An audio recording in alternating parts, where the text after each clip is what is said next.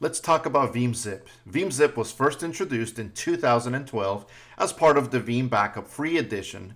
It was also part of the Standard, Enterprise, as well as Enterprise Plus editions. Today, VeamZIP is part of the Veeam Community Edition, and it's still part of Standard, Enterprise, as well as Enterprise Plus. So what is VeamZIP, and when can you leverage it? So VeamZIP is a utility that's used to create full VM backups without any complexity or the need to pause a virtual machine. So let's take a look at some scenarios where VeamZIP can be used. Have you ever wanted to take a backup of a virtual machine before making changes to it, but you didn't want to interrupt availability in order to export it? VeamZIP creates VM backups that are application consistent without any downtime, so you can use it whenever you need to. VeamZIP is also great for archiving virtual machines onto disk storage. VeamZIP removes 0-byte blocks as well as swap files, and also compresses the VM to minimize the size of the backup itself.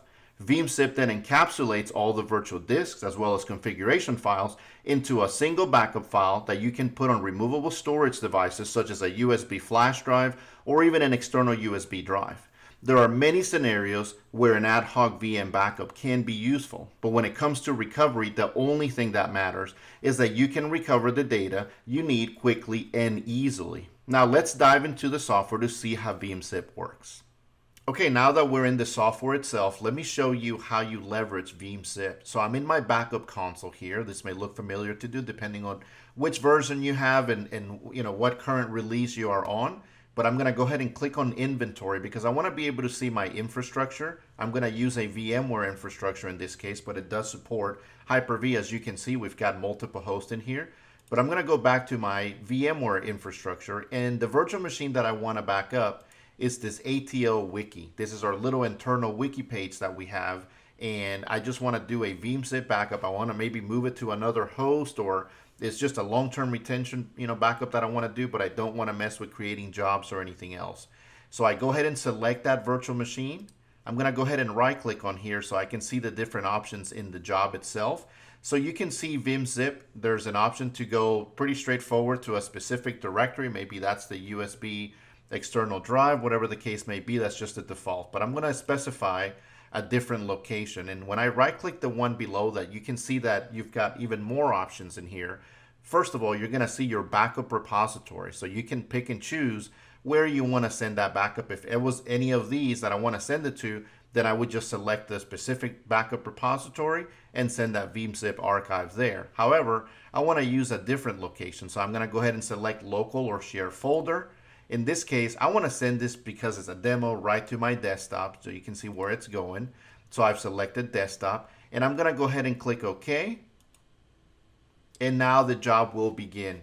This is going to take a few minutes, so I went ahead and ran a job ahead of time so we can move right back into it. But the first thing, if I click on the job here, is going to queue it for processing.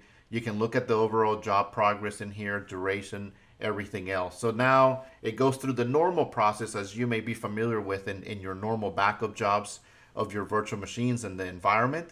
So we'll let that do its thing. I've got a backup already here of the same machine. So that's how backup works. It's just that simple. You find the virtual machine that you want to back up, whether it's VMware or Hyper-V.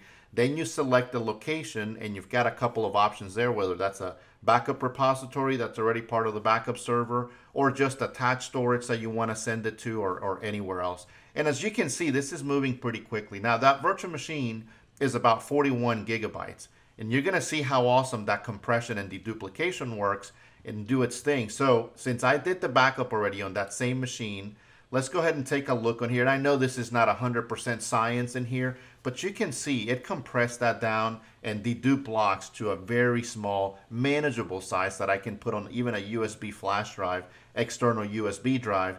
It's only 6.8, 3 gigabytes on disk, right? So provision, of course, actual size, all those things will vary.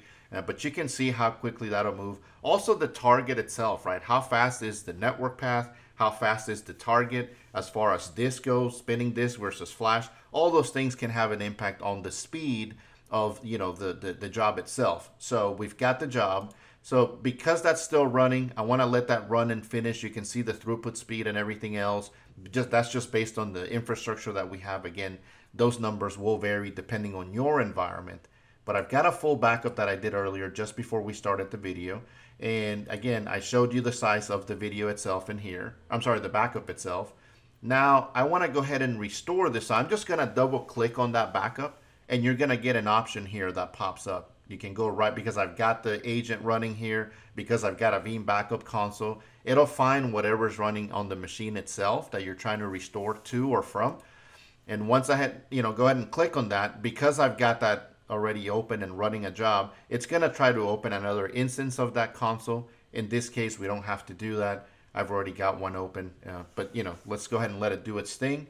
As you can see, the job is pretty much finishing on that other one that I kicked off. It's at 99%. It's just cleaning up some snapshots, finalizing the backup itself, and it's 100% done. It's that simple what we were on here. So now I'm going to go back to home, where I know I've got some of the VeeamZIP VMs already in place.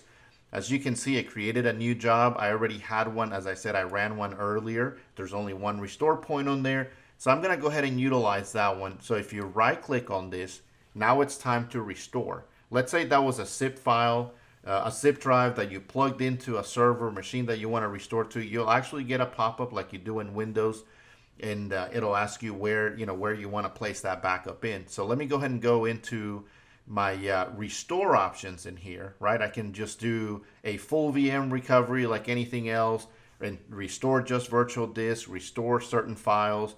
I can even go into the guest OS if this was Linux or Windows. In this case, it happens to be a little Windows box here. So let's go ahead and take a look, and it'll ask me some options, reason for restoring, just like a normal job. It'll ask you the same typical questions. So you should be familiar with some of these already. And if you're not, well, you can see on screen some of the steps that it's asking you to do. That's just for documenting, who's doing restores, why are they doing restores. And now it's just going to go ahead and open that file browser so that I can pick and choose specific files that I want to restore. And then it'll let me choose where I want to restore to. And again, you're going to be presented with multiple options in there, whether it's local disk, another location, through the network, etc. You'll be presented with several options. So let's let this load here for a second, and then we'll take a look at what those options might be.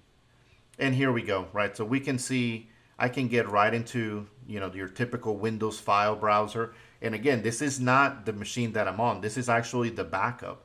So you can go pretty deep into what you want to restore in here. We've got some databases, files. Let's say I just want to restore these release notes, right, just for ease of whatever we're doing here. And you've got a couple of options, overwrite or keep. That's talking about the actual original file, right? So if you select keep, it's going to restore the file from the backup and rename it essentially so that it doesn't overwrite the other one. If you want to overwrite the original one, then you would choose that option. I also have some copy to options. So this again will give me a different location. So I'm going to go ahead and select the desktop again. Click OK. You can see here, this is really neat too. As a Windows admin, you've probably dealt with this in the past.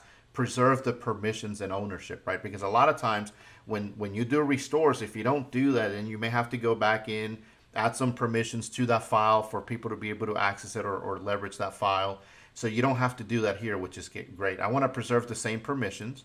I'm going to go ahead and click OK, and just like that, that file appears right on the desktop, and it's been restored.